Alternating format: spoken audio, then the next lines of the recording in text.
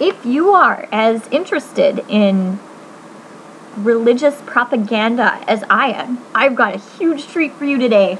I actually used to collect this stuff. There was a booth in my school, in the Centennial Student Union, and it wasn't a religious school, it was a public school.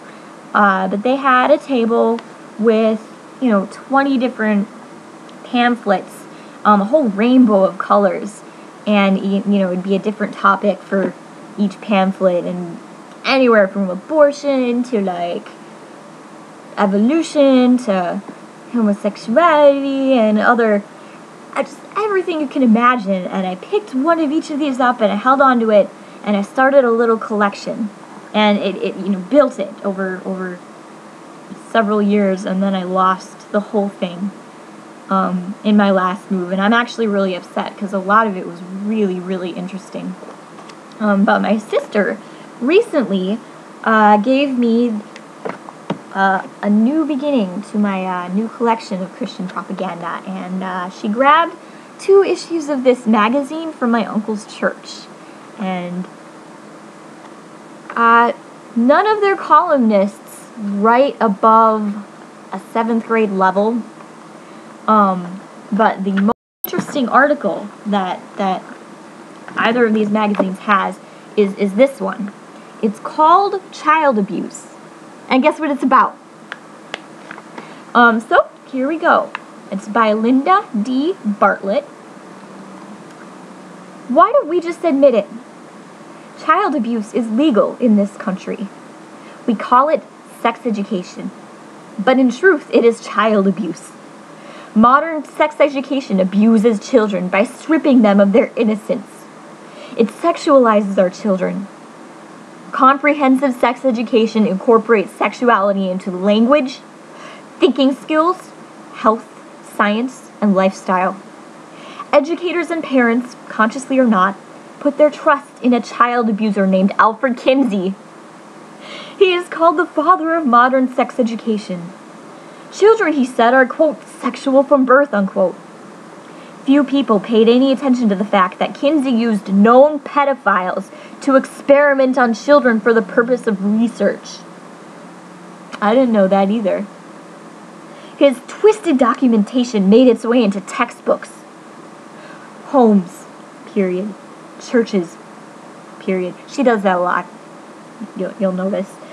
Those who share Kinsey's disrespect for life and the innocence of children stood ready to profit, to further loosen moral restraints. Removing the innocence of childhood has created a flourishing market for retailers. Who knew? Huh? The advertising industry, pharmaceutical companies, healthcare, Planned Parenthood. Who, other than this government-subsidized monolith, more unashamed vies for the role of sex educator, pushes all manner of sexual paraphernalia, and then provides abortion services. For a fee, you understand. I haven't always used the term child abuse to describe sex education. It was Douglas Grisham, the stepson of C.S. Lewis, who helped me see it for what it is. I had written Grisham to invite him as a speaker for Lutherans for Life. I happened to mention personal efforts to help my church understand the dangers of sex education. You are right to do so, he said, because, quote, modern sex education is child abuse, unquote. Grisham knows what he's talking about. He ministers to women who've suffered sexual abuse and the loss of life through abortion that often follows years of abuse. I, too, have heard the painful stories of women who became promiscuous after being exposed to early instruction in sexuality or blatantly sinful abuse. For years, I traveled here and there speaking to boys, girls, and their parents. I did not explain the intimacies of sex, but rather the uniqueness of male and female. This was received as a strange and novel idea. Maybe not surprising considering that moms and dads had been under the influence of Kinsey too. I kept asking, why would we want to teach our children about all these things pertaining to sex before first mentoring them to be boys? girls on the path to biblical manhood, womanhood. Churches have failed the youngest generations. That's what happens when we are deceived, fooled. The world stands before us hissing. Did God really say? Ellipses. We look around to see new trends, sophistication, contemporary teaching. Then we fall into doubt. We rationalize, and we play the game. This is like, so far, 1, 2, 3, 4, 5 paragraphs. Anywho. Contemporary teaching, then we fall into doubt. We rationalize. We play the game. The world wins when we are distracted from our vocation of instructing children in purity instead of educate them in sex. So, along with others, I continue to encourage my church to please consider the source of modern sex education, to refuse to wrap Jesus around worldly opinions and trends. This mother and grandmother has a sensitivity in tune antenna. Alright, lady, if you're so terrified of human sexuality, I'm just curious as to where your kids came from. That's so weird. Anyway, I sense, hear, and see that modern sex education is recruitment into sexuality. Therefore, it's child abuse. Duh. Modern sex education, I've got some bullets here, is not anatomy class, fails to guard the innocence of children, breaks down inhibitions by placing boys and girls together in the same classroom, instructs children to be comfortable with their bodies. And so they are, with girls having no clue why 2 cups and a thong might attract ungentlemanly attention. Tempts children to believe they are first and foremost sexual beings. When we believe that we are sexual beings, then quotes are hers, by the way, then it only follows that we have the right to be sexual. And in today's culture, no one should deny my rights. No one should deny my needs. Well, here's the truth that I will continue to proclaim. We are, first and foremost, human beings made in the image of God, and although fallen from that image, we are called to holy living as man or a woman. Equal but different. Can you imagine how that changes the way we see ourselves and others? The choices we make? The way we treat one another? The media and the general public is angry when a priest sexually abuses a child. We should be. But where is our righteous anger when children fall under the tutorage of Planned Parenthood? SIECUS. Okay, I don't know what SIECUS is. But it's an acronym for something.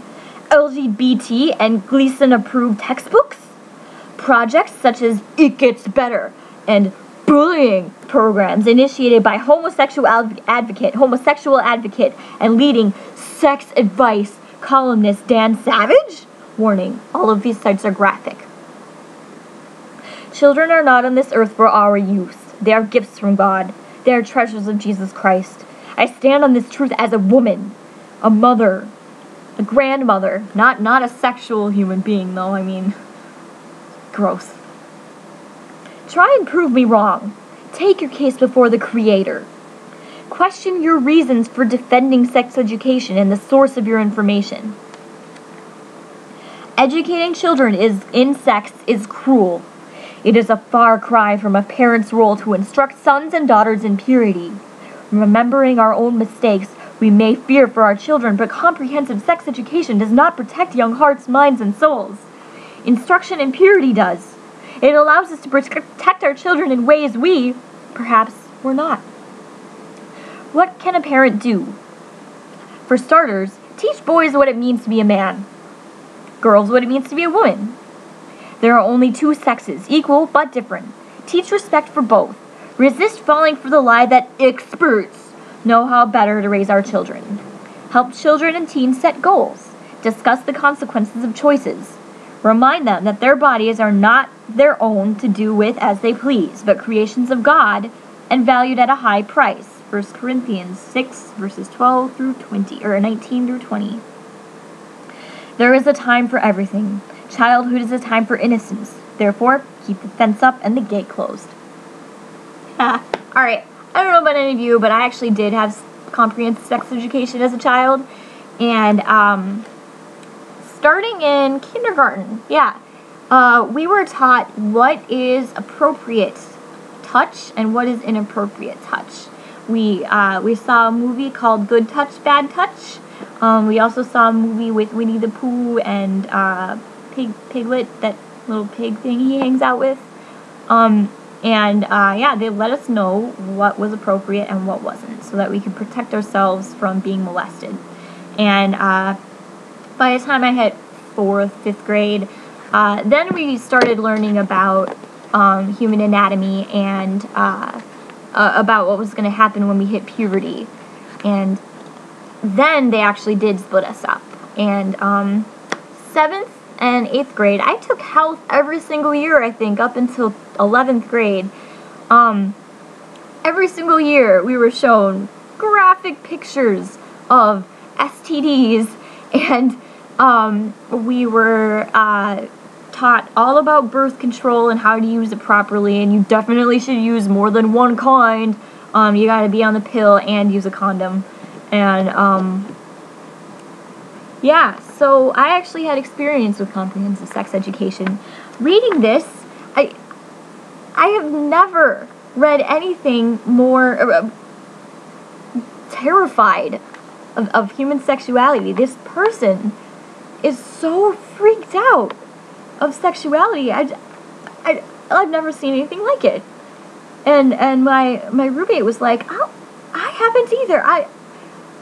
I'll bet she was like raped or something, or molested. And I don't know, it's possible, but I personally think that the dogma that she's been